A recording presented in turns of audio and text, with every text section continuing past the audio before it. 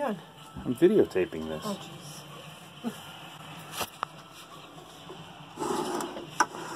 And this is what we're making.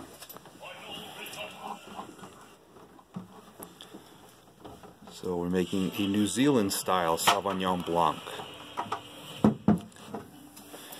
And what we have in here, I'm actually got to put this down so I can open this up, show what's inside. Alright, so let's open this up. This is what you get inside one of these kits.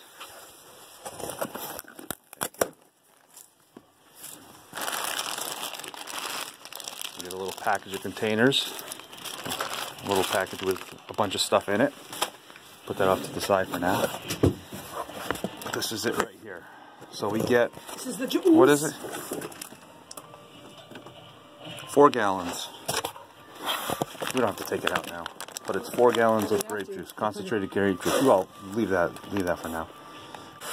And then in addition to that,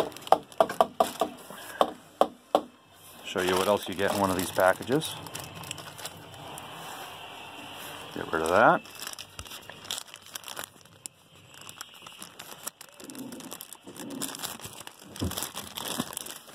Okay.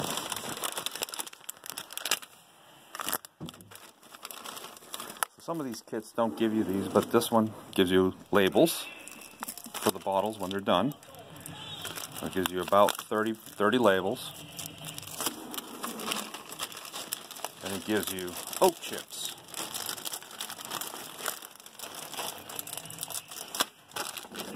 Ow. And this actually gets poured right into the wine as part of the fermentation, part of the primary fermenter. And the other thing you get are the instructions. And then in that other packet, you get a couple of packets of bentonite, potassium sorbate and sulfite, the yeast, and then you have the Kiesel Sol, the chitazane, ketazane, something. And that's it. This is what we use for sanitizing. It's a product called Star San. And for our little 2-gallon bucket that we use to keep our solution, we go to about half, a little bit less than half. So we use that, mix it in with our 2-gallon solution of just warm water. And then we use that to sanitize the primary fermenter. We sanitize everything. Cover, the wine thief, the hygrometer, the bung, the airlocks,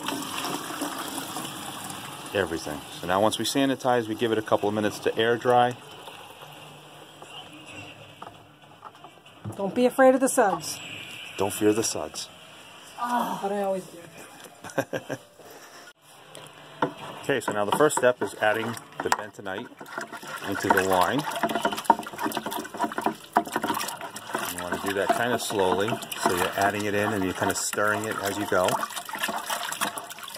And the bentonite is actually used to help with the clearing of the wine. So you just want to keep adding it in, stirring it in slowly.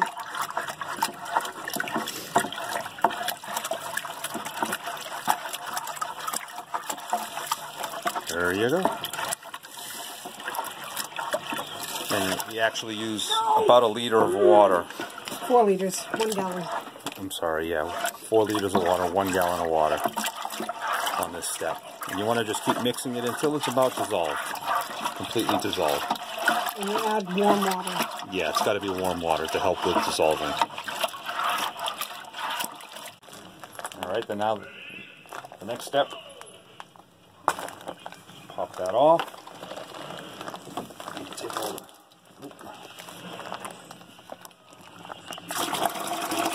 right in.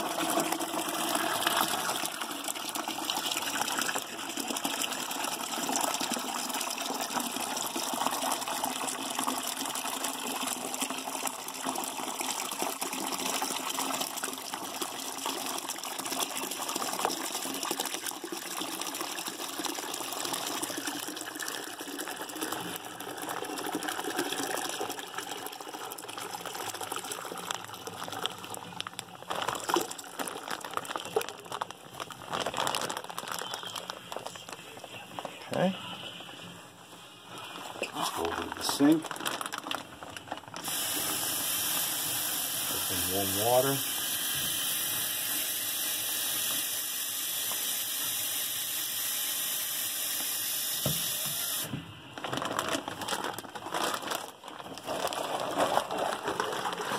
Around a little bit.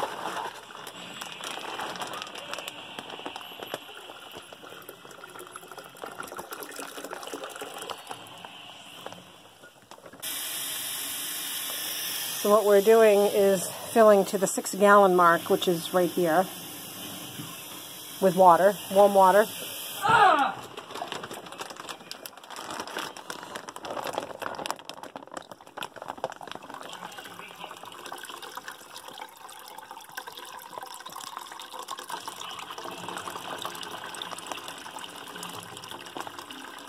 And there you have it. 6 gallons of grape juice. A little bit more. Just so that it covers the entire lid there.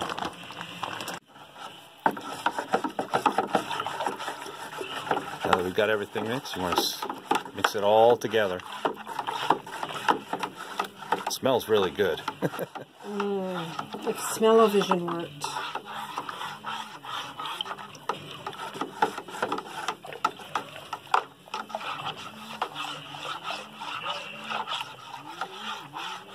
What I found the most impressive, I guess, when we made our first white wine was how cloudy the juice was in the beginning, and in the end, after you add all the clarifying things to it, it comes out so clear, and you can actually see the, I don't know, whatever it is that makes it cloudy actually get pulled to the bottom, and it becomes such a clear wine. So I don't know if you'll be able to see it here, but this is our Amarone wine. You can see what she's talking about. At the very bottom, so you can kind of see all the sediment getting pulled out from underneath. So this has been in here for about a month now. About that. And you can see that, and I'm going to leave it in there. I'm not going to take it out. But you can kind of see how all of the sediment gets kind of pulled out to the bottom. And then the nice thing is, let me see if I can find a, this is where we keep our stash. It's growing a little bit. But if I can find a clear bottle of the Pinot Grigio. Oh, this would be a good one. Oh, you can kind of see it right from here. Hold it right up to the light. And it comes out pretty clear. It does a really good job of pulling all the sediment out. There's a nice white bottle, clear bottle. There you go. Does a really good job. Looks completely empty. But we digress. Is adding the oak chips. And you add it directly into the wine itself.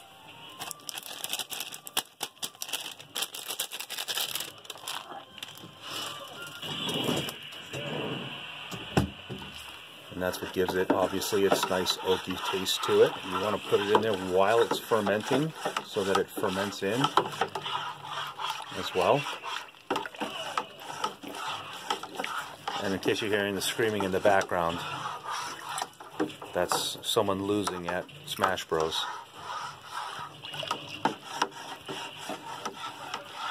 But that's it. Alright, switching sides here, but next step you want to do is you want to go ahead and grab a sample. And you want to pop in the hygrometer at the very top. And what you want to do is you want to take a reading. And yeah, I got it. So you're starting at 0.99 at the very top. And you see how it goes from 0.99 to 10. And what I like to do is I like to make sure that it's not resting along the sides, so that the whole hygrometer is floating sort of in midair in the water column or in the wine column itself. And that takes a little playing around with.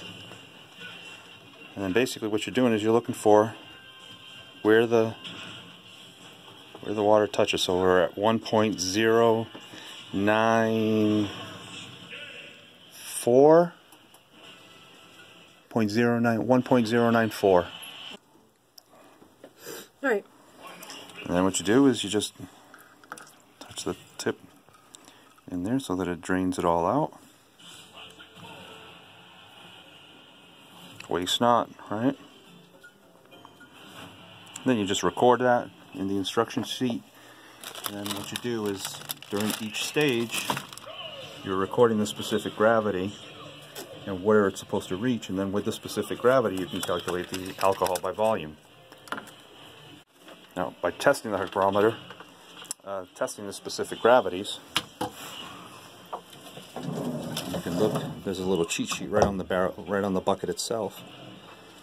But you take the specific gravity post-fermentation and you cross-check it with the pre-fermentation, and you take the two numbers, and where they cross, that gives you your alcohol volume. Okay, so we've got the wine sealed up, sprinkled the yeast in, and we put the airlock on it. And now the airlock is just basically the sanitization solution, which is why there's all kinds of bubbles in it. Then what ends up happening is, as the fermentation is going on, the air pushes up, or the carbon dioxide actually pushes up, lifts the cap up, the cap hits the stopper, and then the air actually is forced down through the water, and then it bubbles on the outside, and that keeps the outside air from coming inside. And that's it. That's the first step. So in about a week's time, we're going to be transferring from here to another carboy, like this guy. And then that's what we're going to be doing its secondary fermentation. So we'll see you then.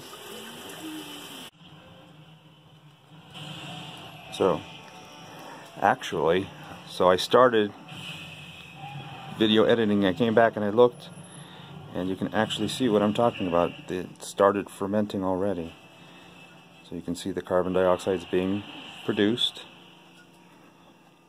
and it's being jettisoned out, and the cap is lifted, and pretty soon you might actually be able to see some bubbles going.